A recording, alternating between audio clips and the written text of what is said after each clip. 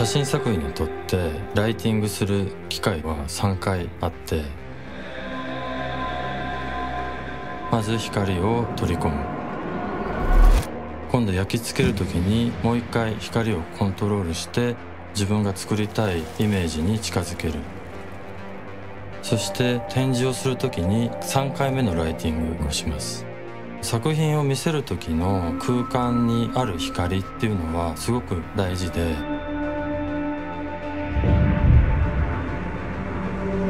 With Yusuke, we felt it as a necessity to do something for the community after March 11 disaster, to create a platform of free expression. It's a very kind of unique thing that they've achieved here, and they've built it up. It's become a fixture of Kyoto. We create a story every year, and we invite artists to tell this story through their creations.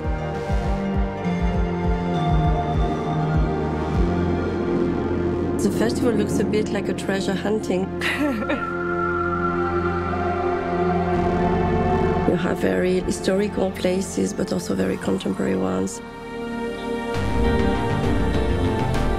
It's a mix of the underground culture and this very deep traditional culture which embrace each other.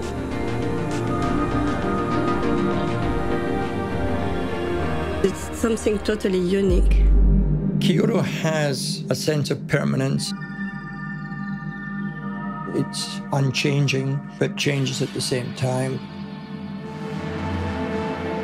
There's a spirituality which is totally like omnipresent all around us.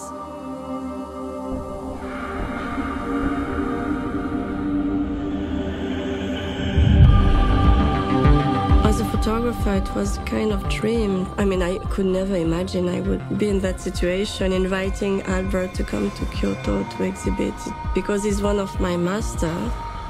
If you'd asked me 30 years ago, if you had some fans in the world, who do you think they would be? I think at probably the bottom of the list, if they would even make it onto the list, would be photographers.